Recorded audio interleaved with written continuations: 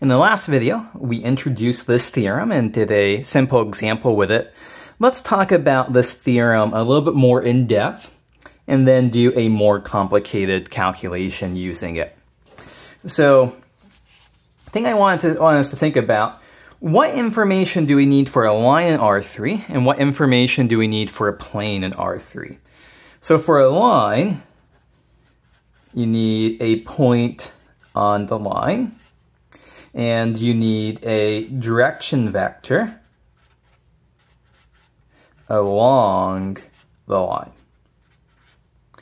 But for a plane in R3, so what do we need here? We need a plane through the point normal to this vector here.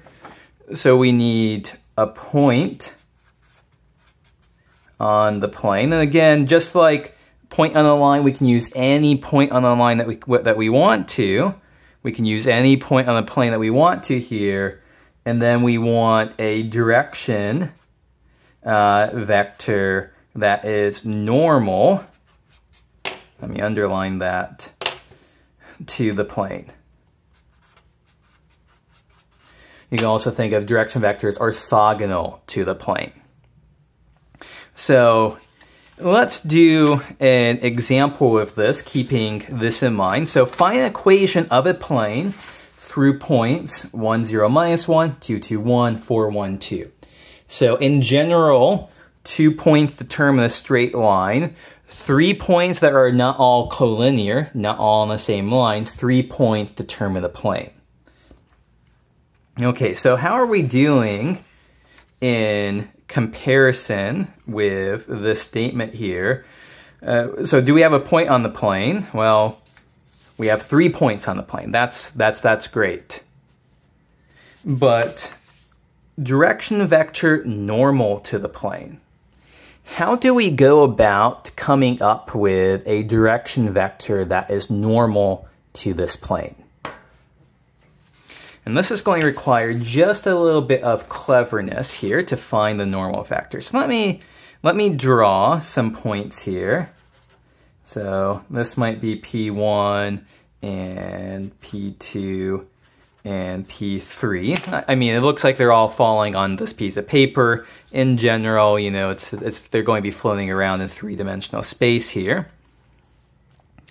Well, we're looking for a vector, and you can see my, you can see my thumb. I'm pointing out of the piece of paper here, up at the camera. We're looking for something that is orthogonal, that is normal to the plane. So think about what recent topics do we have that produce a vector that's guaranteed to be orthogonal to 2 given vectors. And you think about it, that should sound like we're going to use the cross product. Because, you know, if we have U cross V here, it's guaranteed to be orthogonal to U and to V. So what are we going to do here? Well, P1, P2, P3. Well, let me form this vector U here. Going from P1 to P2, that's a vector that lies in the plane.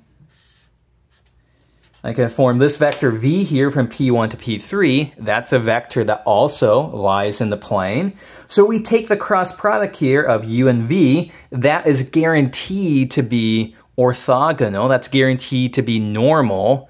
It's orthogonal to the vectors U and V, which both lie in our plane. So it's guaranteed to be normal, orthogonal to our plane. Okay, so now our setup is clear. We need to calculate out these 2 vectors, U and V.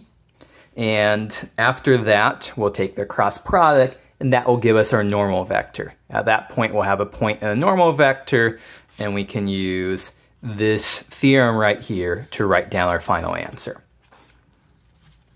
Okay, so I drew this from U as a vector from P1 to P2, V as a vector from P1 to P3. you could have done different combinations of u and v here. You know, you can have u from P2 to P3, v from P2 to P1. That would have also worked. But let's go ahead and just use this. So u is going to be, let's see here, 2 minus 1 is 1, 2 minus 0 is 2, 1 minus minus 1 is 2. And v is going to be 4, so it's P3 minus P1, the entries are going to be that. So 4 minus 1 is 3, 1 minus 0 is 1, and 2 minus negative 1 is going to be 3. So we have u is 1, 2, 2, v is 3, 1, 3. So u cross v is going to be I hat, j hat, k hat, 1, 2, 2, the cross product of these two vectors here. And if you crunch this out, you know, I will leave this as an exercise for you to work out, maybe as soon as the video's over, or maybe even just pause here to make sure that you get the same answers I do. 4 I hat plus 3 j hat plus minus 5 k hat. And so now, great, we have, what do we need here? Now we have a direction vector that's normal to our plane. And do we have a point? Well, we have 3 points.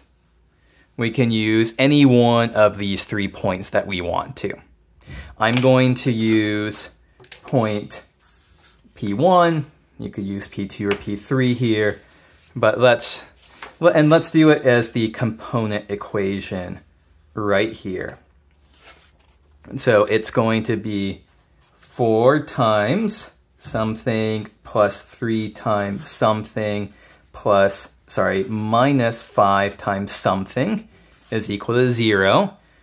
X minus something, y minus something, z minus something. So all I've done right here is I've taken our normal vector, plopped in 4, 3, minus 5, and now I just have to plop in the point that I chose here, which was 1, 0, and minus 1.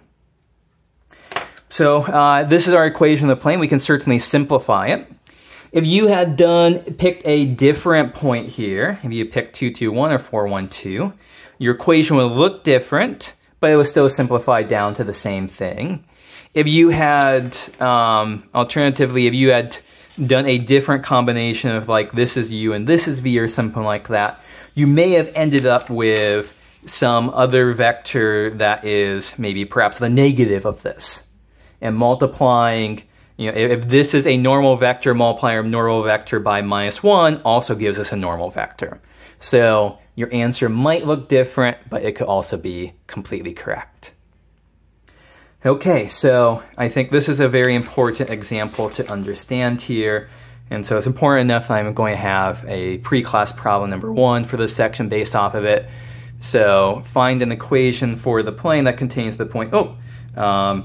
That's exactly the example. No, wait. That is not quite. I saw that 4, 1, 2, 4, 1, 2. So that's the same, but those points there are different. So this is a perfectly fine problem for you to work on.